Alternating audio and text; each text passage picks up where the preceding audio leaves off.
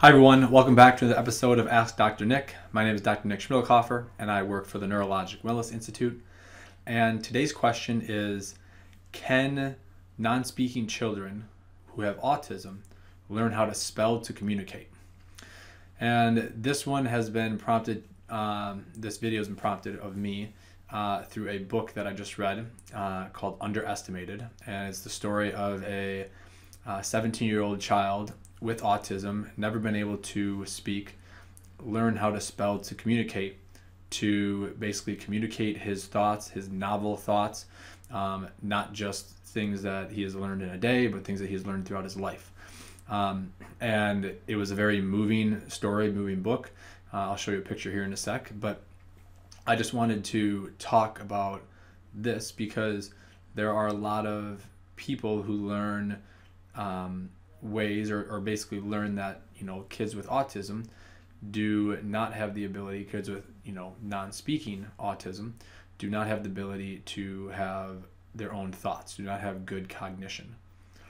And that is completely false, at least according to this book and according to many other kids that have been able to learn how to spell to communicate. And so I want to put this out there. I also want to show a research article on spelling to communicate to show that these kids have very good eye movements to show that they are producing their own thoughts when they are spelling with a letterboard. And I really just want to emphasize this point that kids with autism may be completely underestimated. So let's go first. I'll show you what the book looks like. So here it is. It is Underestimated, an Autism Miracle.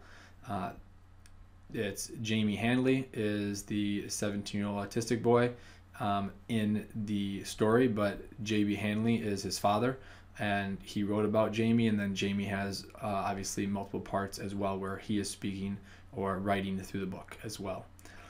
So now let's switch to that article.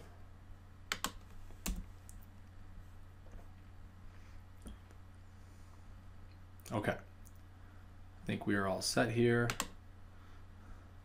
Perfect. So this is from Nature, and Nature is a very popular journal. It's called Eye Tracking Reveals Agency in Assisted Autistic Communication. It is from 2020, and right away here in the abstract we talk about 1/3 of autistic people have the limited ability to use speech. And the reason why, I should say, which I didn't mention initially, was that autism affects fine motor skills. Fine motor skills meaning muscles in our hands, like our thumb, our digits, and then also muscles in our vocal cords, these fine motor skills. And so therefore, a lot of children with autism have a poor ability to use their hands and fine motor skills, use their vocal cords, and therefore have difficulties speaking, typing, writing with their hand.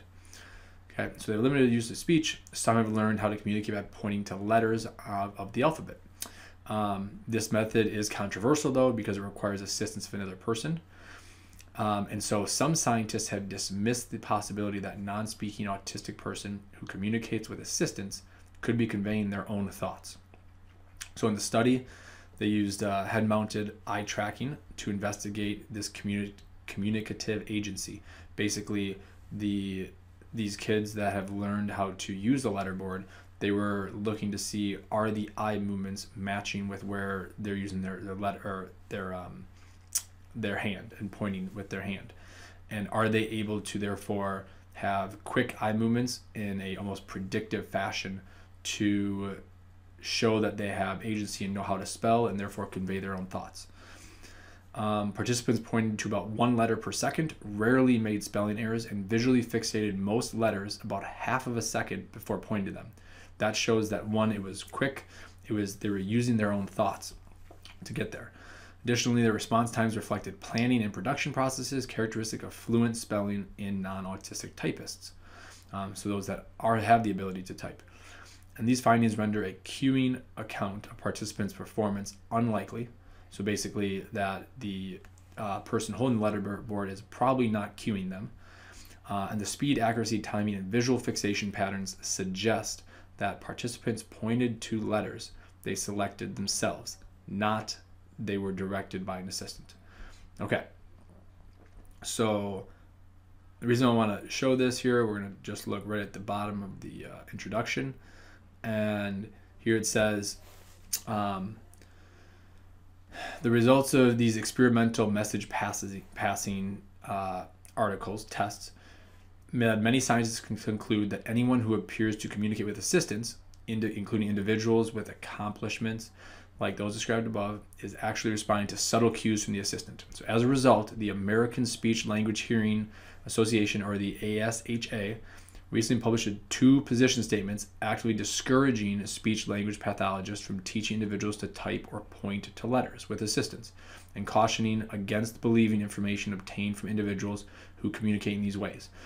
And now, this, and by reading the book, it's very degrading to these kids, to these parents who have found out that they can get their children to learn through this spelling to communicate way.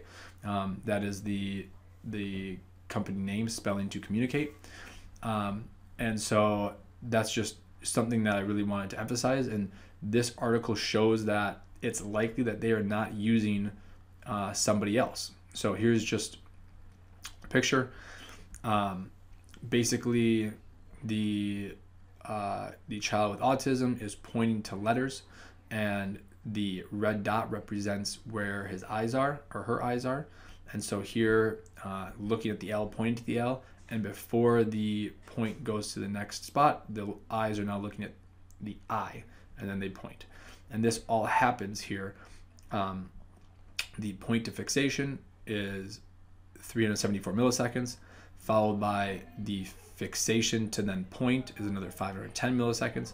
These are all pretty, like, this is happening very fast, and the children are not moving their eyes all around the letterboard like they're searching, or they're not looking up at the person that's holding the cueing board, and therefore would be cueing them.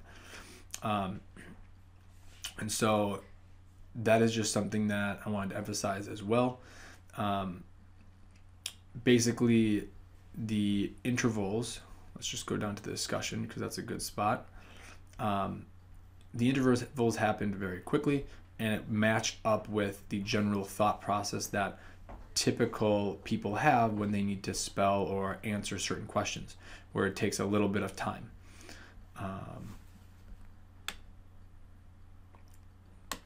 So here in the discussion, okay, by quantitatively characterizing in situ communication in a sample of non-speaking autistic people who have learned to use a letterboard, we have come to a very different conclusion than their ability to convey their own thoughts than has been suggested by previous research. Okay, so basically they can convey their own thoughts, they can answer questions clearly, and therefore they have become released from their prison of not being able to communicate.